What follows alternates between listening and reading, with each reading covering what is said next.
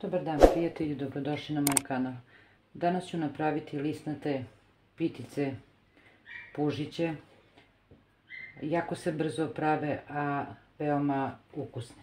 Ovdje imam 200 ml jogurta koji je odstajao na sobnoj temperaturi, znači nije iz frižidera hladan. 200 ml mlake vode, 100 ml ulja. Ulje ću ovako za jednu kašiku ostaviti za kasnije. Jedno celo jaje i jedan belanac. Žumanac će mi ostati za premazivanje kasnije. Jednu kockicu sveže kvasca ili ćete staviti suvi kvasac, jednu kesicu i jednu kašičicu šećera.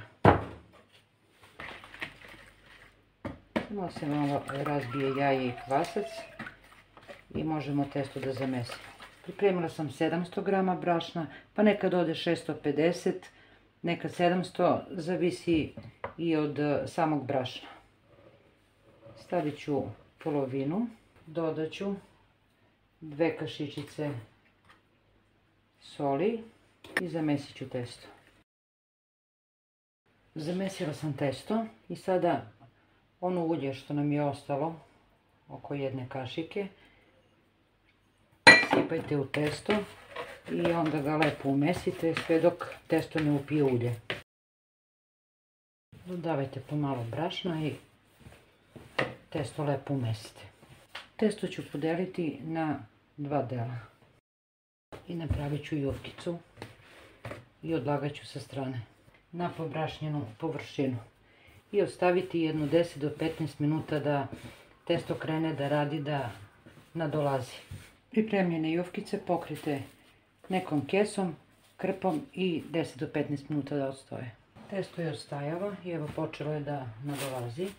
I sada ću jednu jufkicu prvo da razvučem. Ovako ću malo prvo rukom, a onda i oklagijom. Razvući ću u jedan pravouglani oblik. Ovako razvučeno testo ću premazati ovako samo blago otopljenim margarinom. Možete staviti puter, maslac, može samo ulje, a može i svinjska mast, ko koristi svinjsku mast. U ovaj jedan rolat, ove u stvari pužiće, ću staviti iseckanu šunku, možete staviti parizer, pečenicu, koje god suhomesnato imate u kući, možete iskoristiti. Ja sam ovako isekla na neke kao krupnije kockice. Rasporedit ću svuda po testu.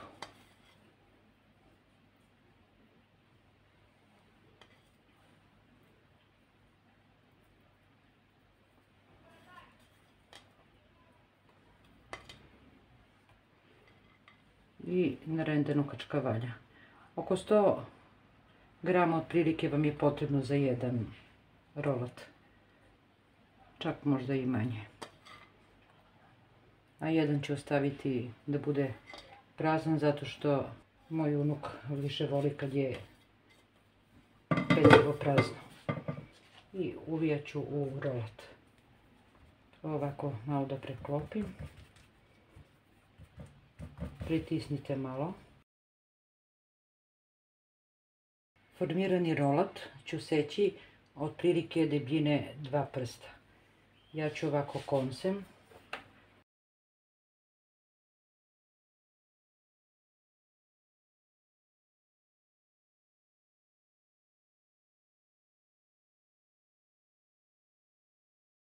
Normalno možete i nožem, ako vam ovako ne odgovara, ali i ovako je stvarno brzo. Ovako pripremljene. Samo ovako rukom malo pritisnite.